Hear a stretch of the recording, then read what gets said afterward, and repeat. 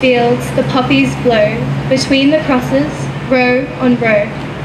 That marks our place, and in the sky, the larks, still bravely singing, fly, scarce amid the guns below. We are the dead.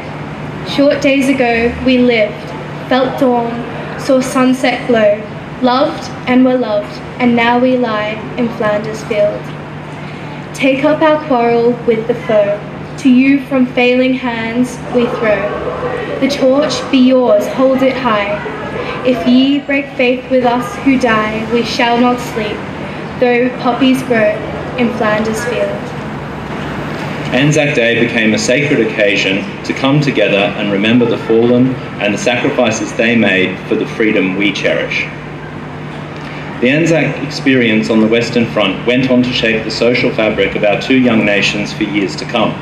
Barely a community was untouched by the tragic loss of young lives, and most of those who were lucky enough to return home carried the psychological scars for the remainder of their lives. And bound by the customs of their time, they got on with their lives as though nothing had happened. It's probably impossible to understand what they actually went through. For these old diggers, Anzac Day became a day of both commemoration and healing. It was a special day for pausing to remember their fallen comrades, and also a day for reuniting with their surviving mates, those who did indeed understand what they had been through. To those who served in later campaigns and who are still serving, Anzac Day takes on fresh meaning. In 2009, I commemorated Anzac Day in Afghanistan. I was serving in a small patrol base. Our medic was a very handy carpenter, and he made a simple cross bearing the words, "Lest we forget."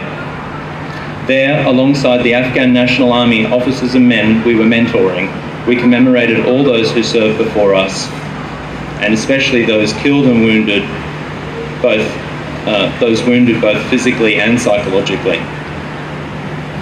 The simple ceremony reminded me of how trivial my discomforts were compared to the hardships of my forebears, but also of the ongoing need to defend our nations and the free people who live in them.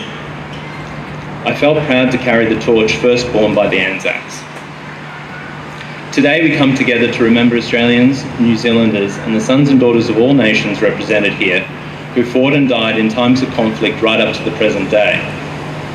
We recommit ourselves to the ideals of a peaceful and prosperous world where our children, and one day your children, can live and grow in safety. We hope to be worthy of the legacy of our forebears, many of whom gave their lives in service to their countries. We trust that those sacrifices were not made in vain, lest we forget.